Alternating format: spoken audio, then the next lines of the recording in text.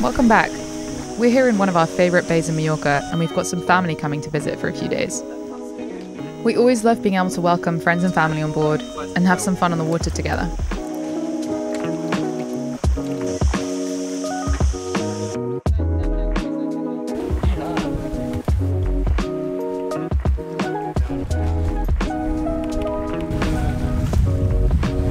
We made the most of having a car rental whilst everyone was here to go and explore inland and go to places we wouldn't be able to get to as easily with the boat.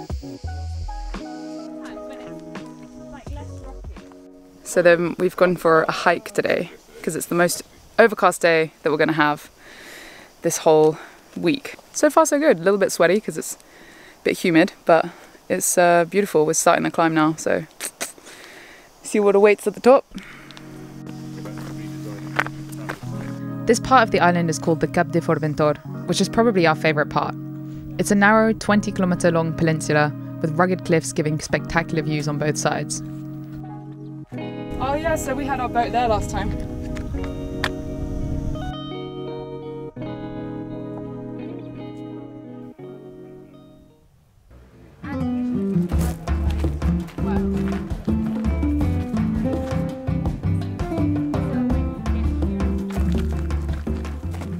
We were also keen to discover something else that Mallorca had on offer that we hadn't experienced yet. It's wine.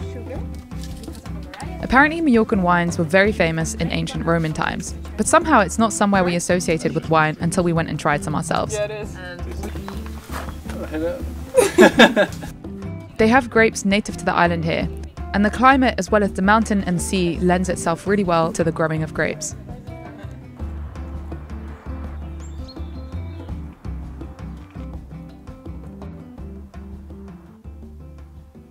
So we're going on another hike, but it's only a short one this morning, just like a morning walk, about an hour or two. And apparently there's some really nice views at the top.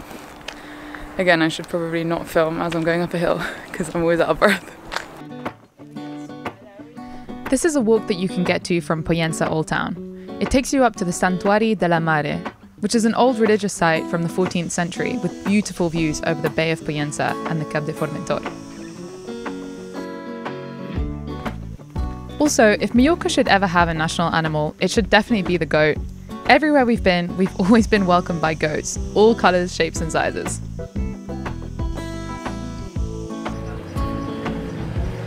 We then went to check out the old town of Pollença itself. It's so picturesque here.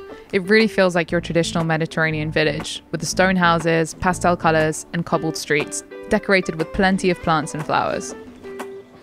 One thing that's special about Pollença Old Town though is the Calvary steps.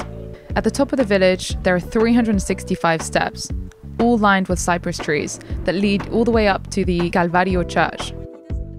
The whole town is charming, so I'd really recommend a visit.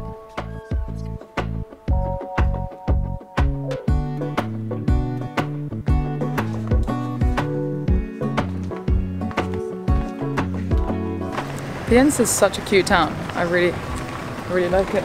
Oh. I don't know where he's going. And that street, especially the steps up to the church, we've been talking about doing them for days and just putting it off, and we finally checked the box just in time. Super interesting. So we're back on the move again, and we left Pollença this morning to head back to Soller. It's been another one of those days where we've had kind of unpredictable winds. We've got the wind behind us now and it's picked up a bit, which is great, but we've tried to pole out the headsail, and as soon as we've done that, the wind's shifted and now we've got it on a beam reach. So just waiting to see where it settles, but I'm not sure if it ever will. Classic, isn't it? Like you get the pole out, get everything, you know, ready to run downwind, and then as soon as it's out, the wind shifts 90 degrees. But I think it's going to shift back, so let's just leave it out.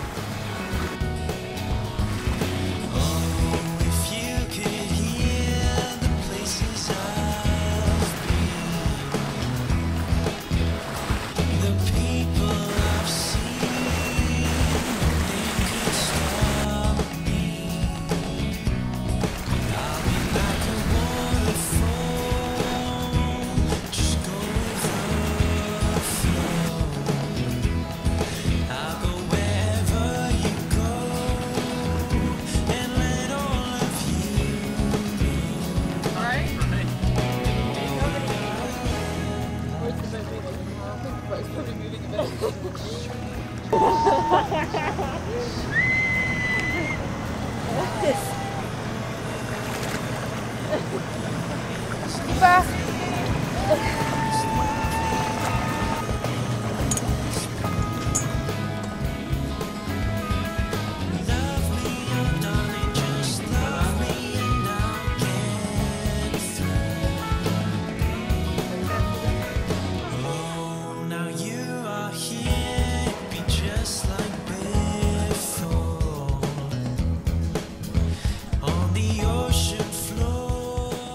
We then left the boat in Soller to stay in a gorgeous Airbnb for a few days with everyone.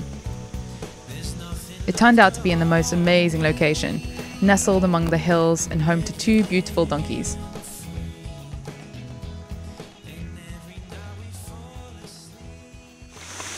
We have arrived. Wait, it's this kind of experience you really miss on a boat. Just the open space, the ease, the kind of niceness of it all. I have a bit of a work day tomorrow, and just the thought of being able to wake up here and have a really nice place to work is so good. And not be baking in the cockpit with the inverter trying to electrocute me every 5 minutes.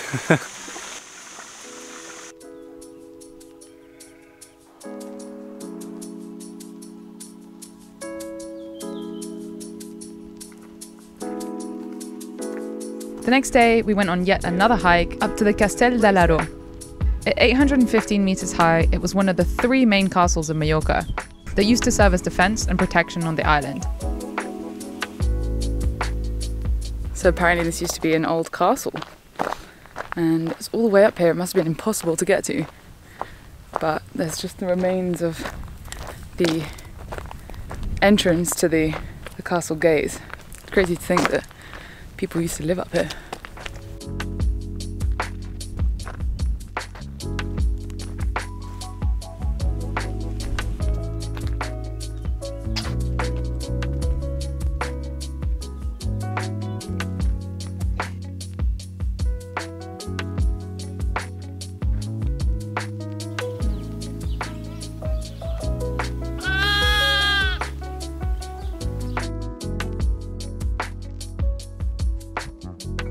It's always so nice to have a couple of days break away from the boat.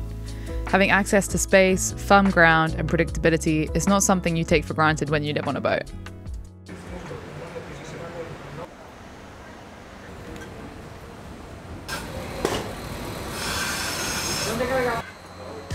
Then I went back to Palma for another adventure, taking the old wooden train back to Soller. The train was launched in 1912 and run between Palma and Soller as part of the lemon and orange trade to bring all the citrus fruit that was grown in the Soller region across to Palma. It's sometimes referred to as the Orange Express. Today it's more of an attraction. Not only is it a cool experience to ride in an old train, but the route it takes you on is also stunning. It takes you through the plains, and then you wind through the mountains until you reach the citrus tree crops around Soller. It is quite pricey, but the views make up for it.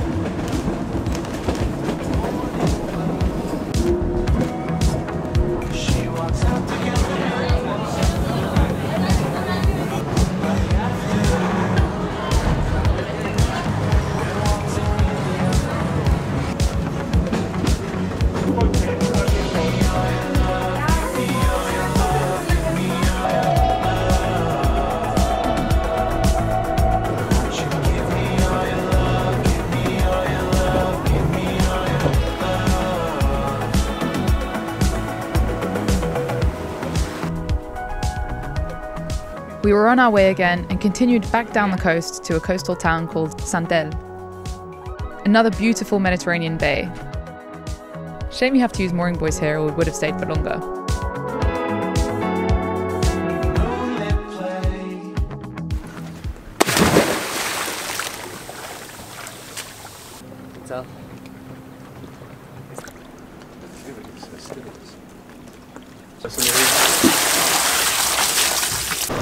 African sand wind whilst we were away. And look at that. Wow. It's so dirty.